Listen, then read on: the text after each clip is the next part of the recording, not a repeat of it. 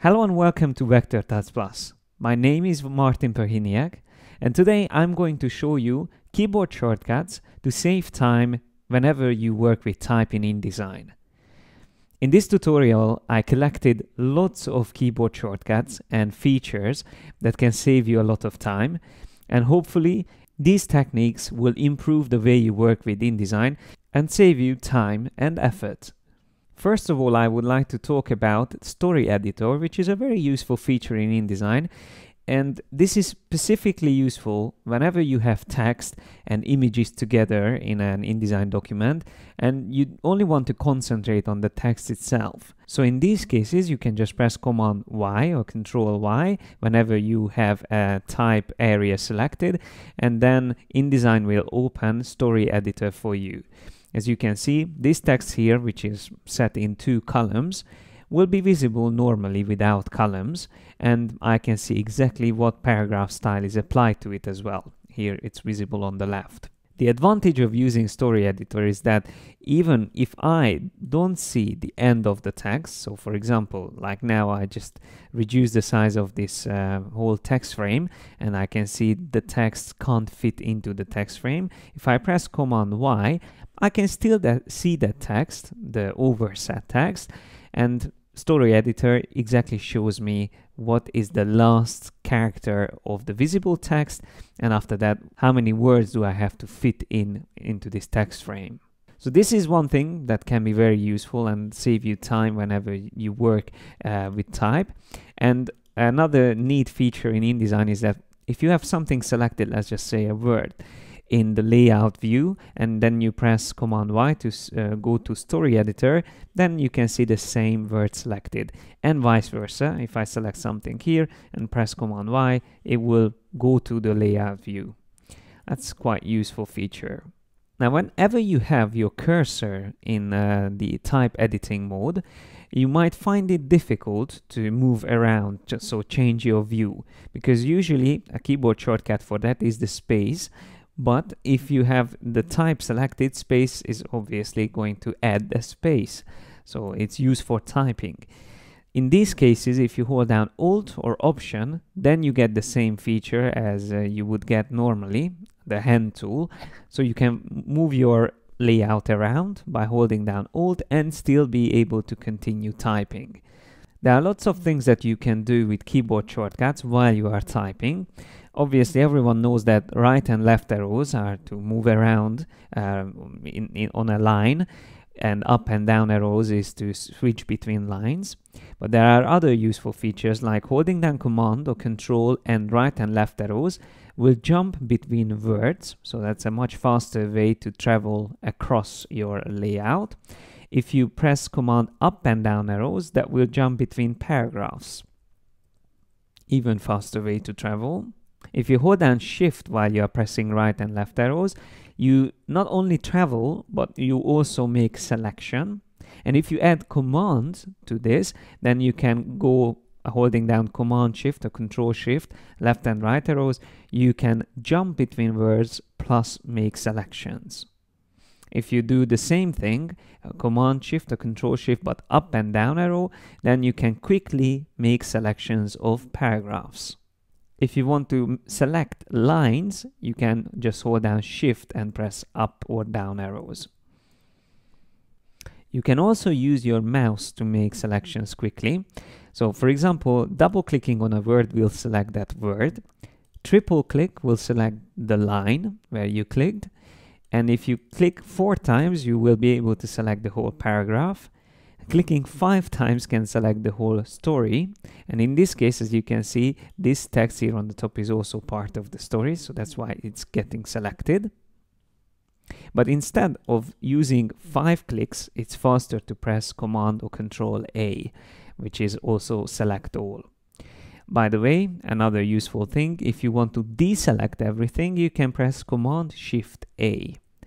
Even when you are not editing type, but let's just say you have some images selected and maybe a couple of text frames. So let's just say I'm going to select these here, these 3. And if I press Command Shift A, it makes sure that I don't have anything selected. This might be very useful because sometimes in InDesign you want to apply a change, but you don't want to apply it to a selection. Now, how can we change the font, for example? If I select a paragraph, I'm going to use the 4 times click to select this paragraph. And if you have the character formatting options on your control bar, which by the way, you can always switch between this A and P, or paragraph sign. So you can select the character formatting controls. And in that case, if that's selected, you can press Command or Control 6 to select or highlight the font selector. And let's just say I want to change this to a different font called Tryon Pro. Then I start typing TR and I press enter and it's already there. So a quick way to make a change to my font. There are keyboard shortcuts for the different styles like bold, italic or underlined.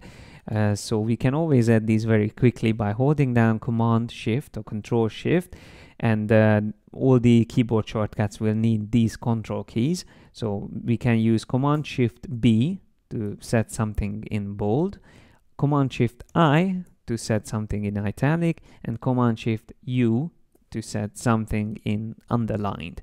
And these features are added, so you can always remove them with the same keyboard shortcut. You can also change the size of your font with a keyboard shortcut. So let's just say I'm selecting this paragraph here and using Command or Control Shift full stop to increase the size, and comma also with Command Shift to decrease the size. Now the increments of this is by default 2 points, but you can always change that default increment. If you go to the preferences, by the way, the keyboard shortcut for preferences is Command or Control K. And here in preferences, if you go to units and increments, here you can find the keyboard increments. And this is where you can change these default settings. So the size and leading is set to 2 points. So it changes by 2 points with every keyboard shortcut. And there's also the baseline shift, which you can change, and kerning and tracking, which I'm going to show you. So let me just go back, and I would like to show you, apart from changing the size of your text, you can also change the case of your text. So you can create uppercase or all caps by pressing Command or Control Shift K, and pressing the same keyboard shortcut again will set it back to normal lowercase. I highly recommend to use this feature whenever you want to use uppercase or all caps text instead of pressing caps lock, because this is an easy way to change it back and forth. There is a way to also apply a specific paragraph style or character style to your text using keyboard shortcuts. So let's just define a paragraph style first of all. I'm going to use bold text, and I'm going to reduce the size, so make it smaller, something like that, and maybe add a color to it. I mean, change the color to blue. And if I want to save this as a paragraph style, all I need to do is to go to paragraph styles, click on new, and then double click on this, and maybe just name this test. So I call it test, and then here I can define a shortcut for this paragraph style. You have to use the numeric keys, and you have to hold down Alt. So Alt 1, for example, can be a keyboard shortcut, and I'm going to click on OK. And now if I select another paragraph like this one, I don't have to select the whole paragraph, just click in it and then press Alt 1, then it quickly changes to that saved paragraph style. Now let's talk about kerning and tracking. It's the same keyboard shortcut, but we call it differently depending on what you are doing with it. So if I click between two characters and hold down Alt and then press right and left arrows, I can change the distance between the characters. So I'm not adding a space, I'm just changing the space between them, and this is called kerning.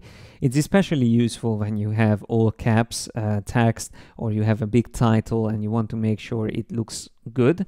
But you can also use the same keyboard shortcut for a whole paragraph. So for example, this paragraph I can select and then hold Alt and then press right and left arrows. This is the way I'm changing the distance between each of these characters in the whole paragraph. In this case, we call this tracking. Of course, these features can be found here in the character formatting controls as well. So this is, for example, the kerning or tracking feature. And remember, you can change the increment of this as well from the preferences. Changing the leading can be achieved also with a keyboard shortcut. If I hold down Alt and press up and down arrow, I can change the leading, which is the distance between lines. If I hold down Alt and Shift and using up and down arrows, I can change the baseline, or it's called baseline shift. So for example, if I select this word and hold down Alt, Shift and up arrow, I can move this out of its line, and that is what we call baseline shift. And another useful thing is how to show special characters in your type, but this is only visible if you are in normal view. And for normal view, I have to press W, so I can see all the grids and lines and the text frames. And if I have this and press Command Alt or Control Alt I can see all these special characters. If I want to hide them, I can just press the same keyboard shortcut again. There's another useful thing you can do with your mouse, and that is to change the size of the frame and make sure all the text is visible inside the frame. So, for example, if I make this frame less, so not the whole text can fit into it, and then I double click on the bottom control point here in the middle, then InDesign will extend the frame size to make sure all the text is visible. It also applies to the corner points. So if I double click on this corner point, then InDesign will extend once again the frame. If my frame is bigger than the actual text, then I can double click on a corner point to again get rid of the unnecessary empty space in the frame. This is a very useful feature and can save you a lot of time. The next thing I would like to show is how to do drag and drop text editing. So let's just say you select some words or maybe this whole line and you want to drag and drop it into another part of your story. To be able to do this, you have to switch to the story editor view by default, and here you can do that by drag and dropping text from one paragraph to another or wherever you want to move it. But how can we do this in the layout view? There is an option in the preferences for this. If I press Command or Control K, we can go to the type options, and here we can turn on Enable in Layout View the drag and drop text editing. So if that's turned on, then now we can do exactly the same thing and drag and drop this text inside the layout view. And the last thing I would like to show you, also saved me a lot of time, is how to use autocorrect to type very fast. So let me just show you an example. Let's just say I would like to start my typing with InDesign, and I just start typing with lowercase InDesign and I press space, and InDesign automatically switches to changes the text to Adobe InDesign and also changes the case in the way it should be. So let me just show this again. I'm going to type in Photoshop. Just type in Photoshop space and it switches to Adobe Photoshop. Again, changes the case as well. So how do I do this? Very simple. This is again something that you can do under the preferences, and by choosing autocorrect, just make sure that you use the language that you usually type in. So in my case, it's English, and I have the enable autocorrect option. So this is turned on. And then here you can easily add something. So for example, let's just do the same thing with Illustrator.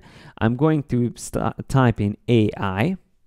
Okay, and that will be next time if I type that and press a space, that will be changed to Adobe Illustrator. Maybe we can even write in CS6, for example.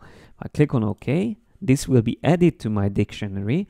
And next time if I type that, so let me just go here, AI space, it switched immediately to Adobe Illustrator CS6. You can imagine how much time you can save with this. And whenever autocorrection is enabled, it will also try to get rid of typos. So for example, a typical mistake is CNA should be can. So these are the things that people usually misspell. And that's all I wanted to show you in this tutorial. I hope you found these features useful. Believe me, it can save you a lot of time if you get used to them. Thanks a lot for your attention, and see you next time here on Vector Tuts Plus.